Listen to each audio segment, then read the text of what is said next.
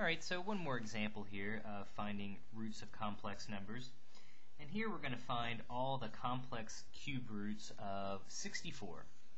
So the first thing we'll do is we're going to write 64 as a complex number. Well, we can write that as 64 plus 0i. We'll have to convert this to polar form. So it basically says you go over 64 on the real axis and we don't move up or down on the imaginary axis. Alright, so we'll have to figure out our r value, but again, to get the r value, we would take 64 squared plus 0 squared. Well, if we simplify that, we'll just be left with 64. I think it's pretty easy to see in this case that our angle theta would just be theta equals 0. So, okay, so it says when we rewrite this as a complex number, we can rewrite this as r, which is 64. And then we'll have cosine of 0 degrees plus I sine of, well, 0 degrees. Alright, well, if we want the cube roots will simply be taking, we'll be letting n equals 3. So for cube roots, our n value will equal 3. And it says to find the cube roots, again, we'll just fill in our formula here. It says we would take our r value and take the cube root of that. So probably should write this elsewhere. I always run out of room. So using our formula, it says we would get the third root of 64. And then it says we would take cosine of the original angle, which is 0 degrees, plus 2 pi, or equivalently 360 degrees, times k, all over our n value, which is 3, plus I sine of the same quantity. So we'll get 0 degrees plus 360 degrees times k, all over 3. And now we just have to evaluate this for k equals 0, 1. We go up to n minus 1, which would give us 2 in this case. So now we just have to just simplify this formula for a few different values of k. Alright, so if we use k equals 0,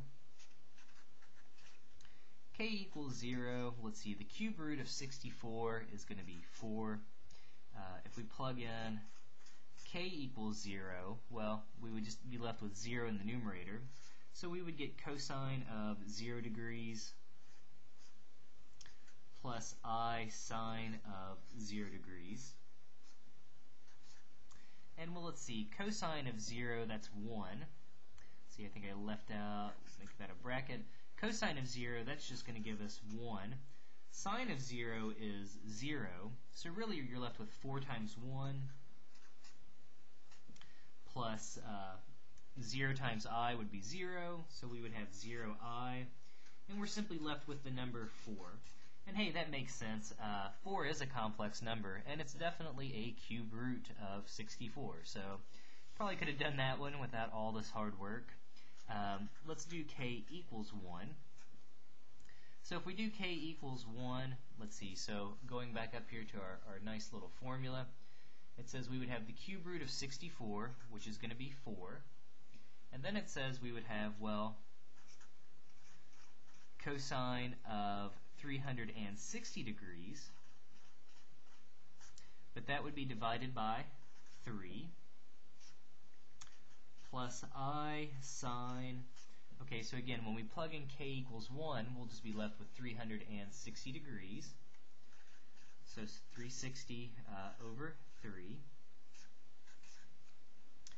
And I think we can simplify this up a little bit. So this will be cosine of, let's see, 360 over 3, that'll be 120 degrees, plus I sine of 120 degrees. Let's see, we can always evaluate cosine of 120 and sine of 120, so let's see, so 120 degrees, I believe that would have a reference angle of 60 degrees.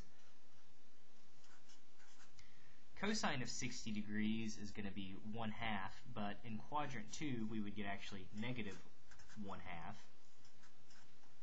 Let's see, sine of 60 degrees is root 3 over 2. Equivalently, in the second angle, it's also still positive root 3 over 2. We could distribute out the 4, so 4 times negative 1/2 would give us negative 2. The 4 over the 2 would just leave us with 2 times root 3 times the I. So there's another one of our roots. I should say our cube roots. That's what we're doing here. So one last time, we'll have to just use our formula just one more time. Now plugging in k equals 2. So if we plug in k equals 2, again, we're still just going to get, so when we plug in k equals 2 into our formula, we still get the cube root of 64, which is 4. We'll get cosine of, well, 0 degrees, 360 times 2, I guess let's write it out, over 3, plus I sine of, we would have 360, again, times 2 over 3.